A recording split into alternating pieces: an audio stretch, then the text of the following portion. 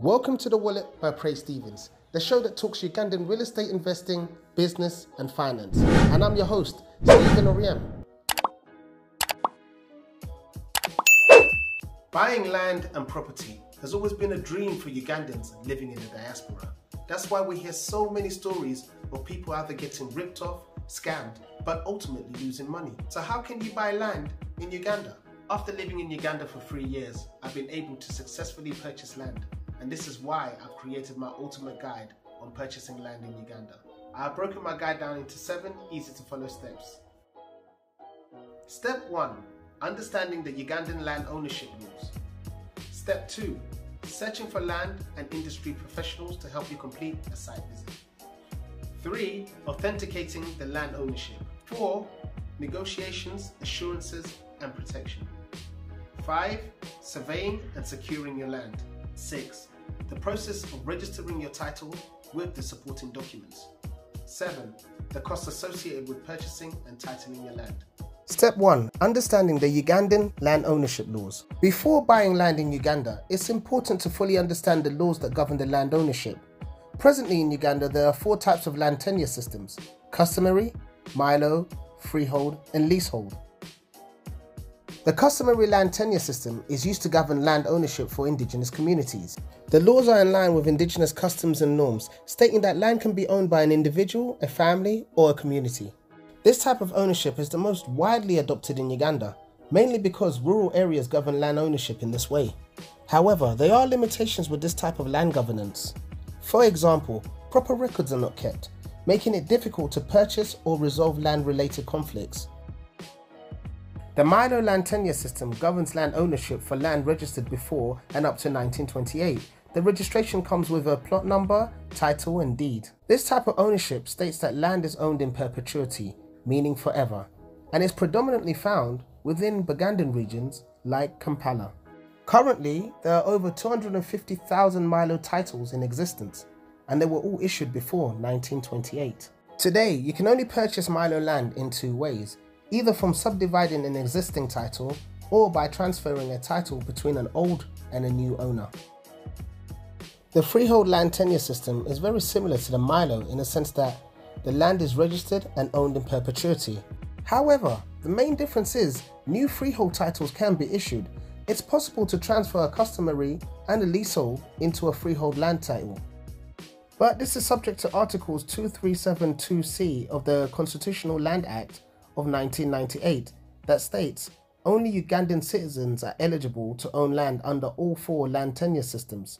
What this means is foreigners or non-Ugandans are only eligible to own land under the leasehold tenure system. However, the law also states that companies owned by foreigners or non-Ugandans is eligible to own Milo or freehold land, but this is only if a Ugandan citizen is a majority shareholder with 51% of non-transferable shares.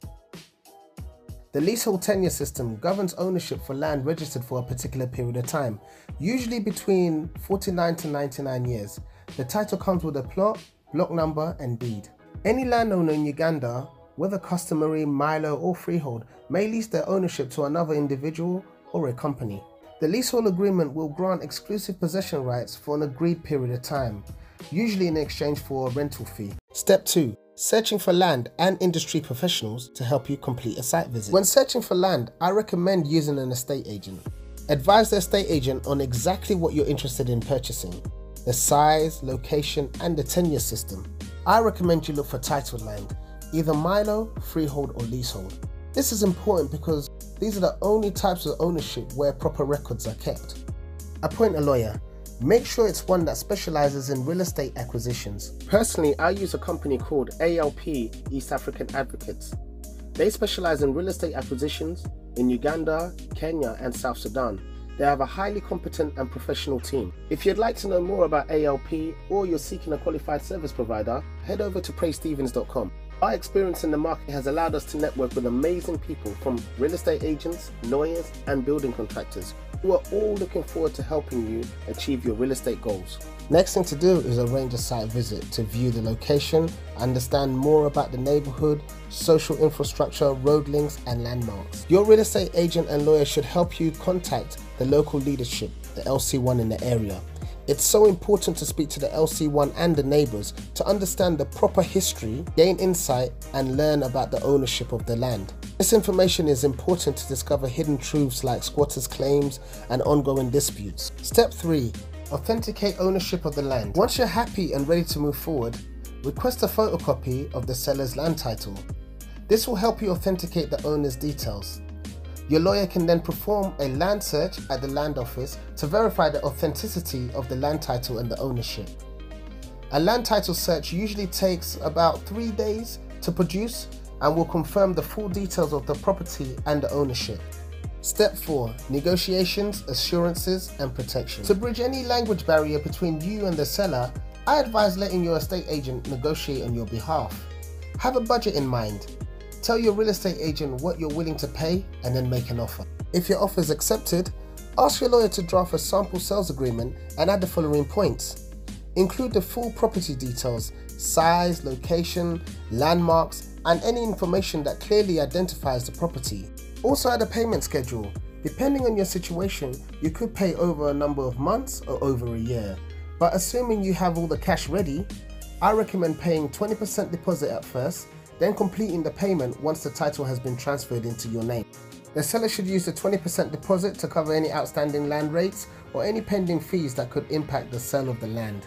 Also add a clause that states once you've made that deposit, you should be given full access to the property.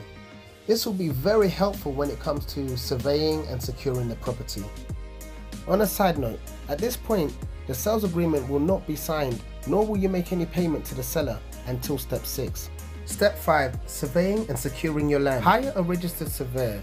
A good firm I can recommend is one that's called Riverstone Property Services. So what they'll do is they'll verify the size of the land, open the boundaries, and identify markstones on the land. The next thing to do is to schedule the date for the survey to take place. At the same time, you'd also need to schedule a broadcast in the local paper and a radio station to run a week prior to the survey, informing the local community that a sale of land is taking place. This is important because the neighbours and the LC1 will attend, so if there's any hidden issues with the land, this will give people an opportunity and a chance to object to the sale of the property.